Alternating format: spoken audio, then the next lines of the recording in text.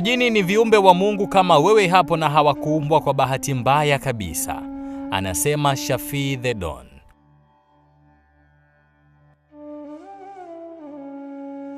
Tofauti ya majini na binadamu iko katika maumbile na uwezo wa kutenda. Majini wameumbwa kwa moto, binadamu wameumbwa kwa udongo, lakini wameondoka kwenye ile asili yao ya moto kama vile mwanadamu alivyo si udongo. Isipokuwa asili tu ni udongo, katika uwezo wametuacha mbali sana. Majini wana uwezo wa kujibadilisha katika maumbo mbalimbali, wana maumbile ya nge, mbwa, paka mweusi. Sasa kazi kwenu mnaopenda kuwapiga mbwa, ipo siku utapiga na mkono wako usirudi kamwe. Kuna majini wengine hawana maumbile yeyote na hawa shughuli yao kubwa ni kuruka hewani, kuzunguka huku na kule na husafiri mbali kwa mara moja, yani kufumba na kufumbua wako misungwi. Wanaweza kusafiri umbali mrefu sana kwa muda mfupi. Tumetofautiana na majini pia katika kula. Majini wao wanakula mifupa na mavi ya farasi. Hivyo ni vyakula vyao vikuu, pamoja na kwamba wengine wanakula moshi, yani ubani, na wengine wanapenda kunywa damu. Shafii anasema wanakula na kunywa kwa kutumia mkono wa kushoto, lakini hana maana kwamba kila anayelia mkono wa kushoto basi ni jini. Isipokuwa si vizuri kula kwa mkono wa kushoto. Huku kwetu kupokea kitu kwa mkono wa kushoto ni ishara ya dharau na mpaji anaweza akaghaili kukupa zawadi. Sasa ukijaribu kuuliza hiyo adabu imepoteaje, hakuna atakayekuelezea kwa kina. Lakini pia tawala za hawa jamani kama za binadamu tu. Kuna mawaziri mbalimbali, wakuu wa majeshi, wapelelezi na maafisa wengi tu. Majini wakuu kabisa wako watatu. Kuna Lucifer, mfalme wa majini wote, halafu Beelzebub, mtoto wa mfalme Astaroth na mtawala mkuu wa majimbo. Na kila mmoja ana wasaidizi wawili. Wasaidizi wa Lucifer ni Puti, Satanashia na Agaliarepti. Hawa ni waangalizi wa bara la Ulaya na Asia. Wasaidizi wa Beelzebub ni Talshimashe na Freulet, ambao wao ndio waangalizi wa bara la Afrika, na wasaidizi wa Astaroth ni Salgatanas na Nebiros, waangalizi wa bara la Amerika.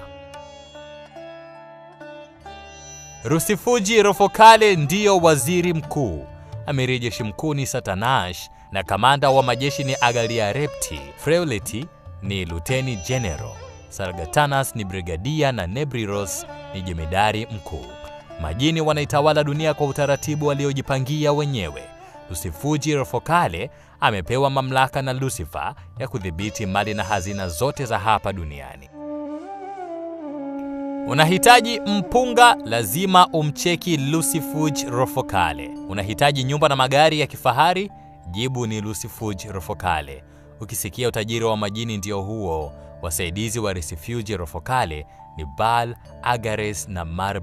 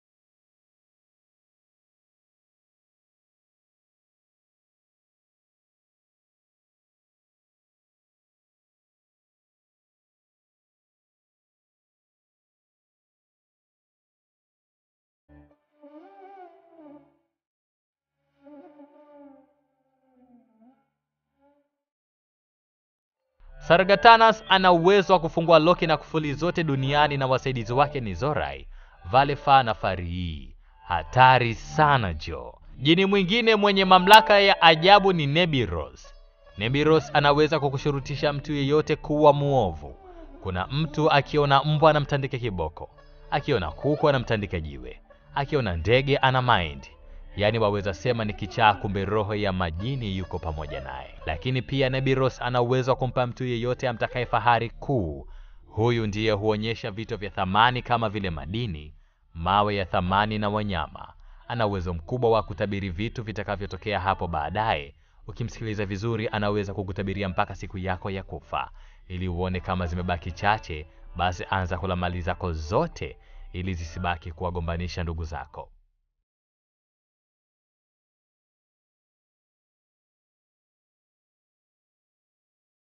Watu wengi wanatoana roho kwa mali alizoziacha baba yao, na wakati baba angeajua haya, angeondoka na mali zake zote. Huyu jini ndiye mkuu wa utabiri katika ulimwengu wa kijini. Anazunguka huko na huko kila sehemu kwa ajili ya kuangalia, kuchunguza na kukagua aina zote za maangamizi. Akiwa kazini anasaidiwa na Iberos, Nabers na Glass Yala Bolas. Majini wapo milioni kwa mamilioni na wote wanafanya kazi kwa kuongozwa na viongozi wao. Hawa tunawaita wafanyakazi au watumwa. Kuna Khil anayesababisha mtetemeko wa ardhi. Huyu ndiye aliyeleta lile balaa kule Bukoba. Lakini yupo jini Melsado mwenye uwezo wa kukusafirisha mara moja sehemu yeyote uitakayo. Wale jamaa zako wanaosafiri kwa ungo wanaelewa Shafii anachokisema.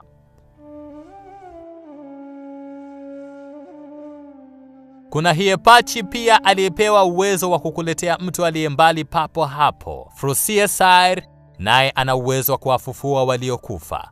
Ukisikia sijui mchungaji nani kawafufua wafu, basi tambua kabisa huyu jini anahusika. Unahitaji kulabata na aina zote za starehe, mpigie jini Frutimaire, atakupa burudani kufuru.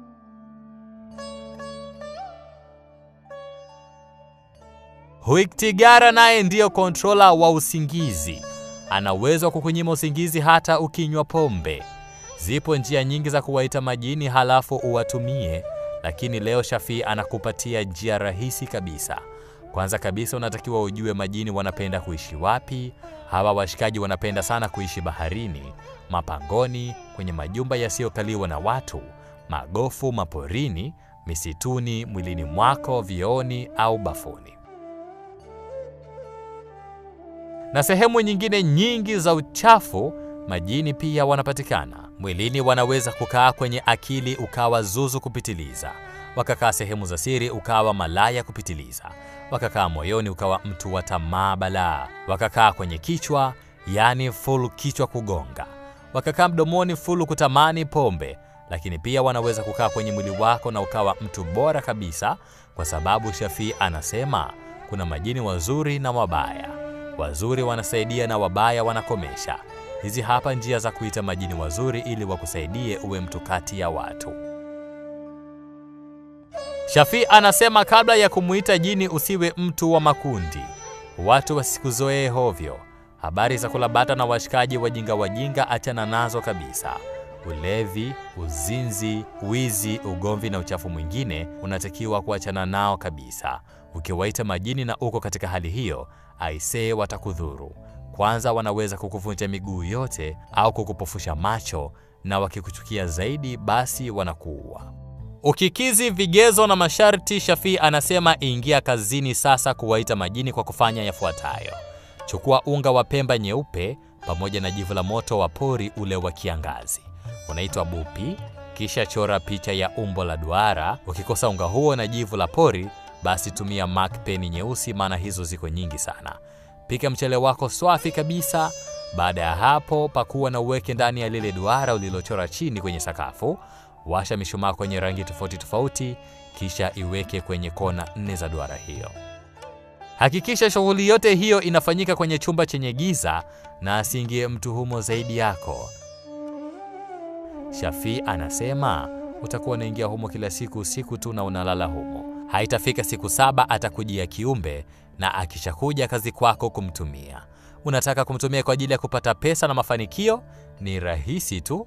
Chukua karatasi isiyoandikwa, then andika biashara gani nifanye na kuniletea mafanikio. Je, unaweza kunisaidia? Ni wapi naweza kupata pesa ya mtaji? Kisha fumba macho yako na weka kalamu yako chini kidogo ya hiyo sentesi na uanze kuandika. Utashangaa maelekezo utakayopewa. Kwa maelezo zaidi, mtafute Shafii mwenyewe kwa WhatsApp namba 0692 007 575 au Instagram anatumia